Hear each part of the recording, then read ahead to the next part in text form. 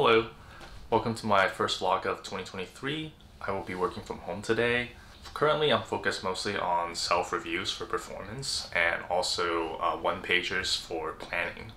Self-reviews at Meta are super involved, so I've written like 10 pages down and I've only worked here for like 6 months, so or I've been on the team for about 6 months. Anyways, just wanted to drop in and say hi real quick.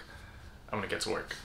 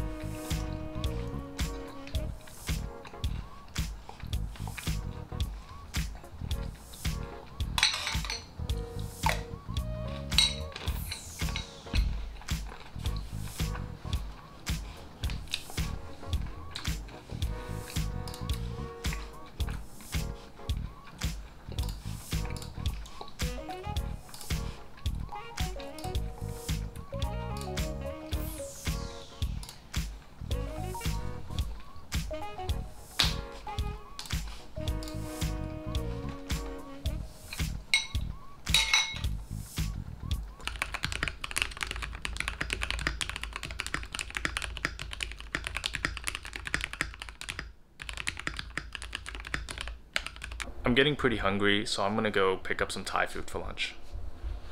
For the walk today, I'm wearing the mid-layer jacket and sweatpants from Graphene-X. They're weather resistant and very warm given how lightweight they are thanks to the graphene integrated fabric, making them perfect for Seattle weather, and they have become a couple of my go-to pieces for errands and more. However, my favorite piece is their polo. The collar gives it a more business casual look, while the smooth and cool fabric makes it perfect for working out.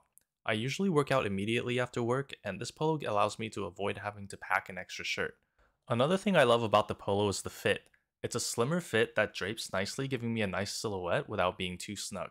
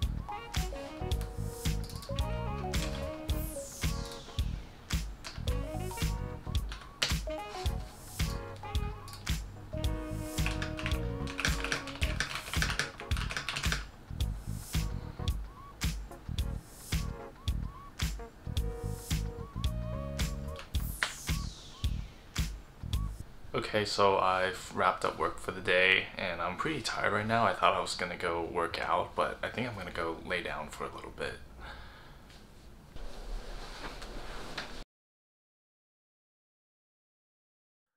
Okay, so I'm not doing a full workout today, but I wanted to share an exercise that I learned through physical therapy. It's supposed to help address issues related to hip snapping and back snapping by strengthening the core. Before starting, you want to lay flat on the mat. Take a deep breath in and then breathe out aggressively through a small opening in your mouth, kind of like blowing through a straw.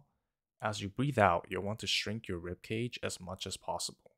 As you breathe in again, you'll want to keep your ribcage small while expanding the rest of your stomach. Repeat this about 5 times before you start the movement.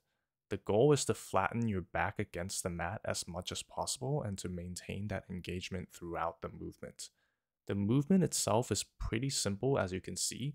Just make sure to keep your leg engaged rather than letting it hang, and keep your back flat against the mat. The goal is to be able to do 15 to 18 reps with each leg without any leg or back discomfort. If you can't do this, that's okay. There's several progressions to this exercise which I demonstrate. If you have issues with hip or back snapping, I hope you find this useful.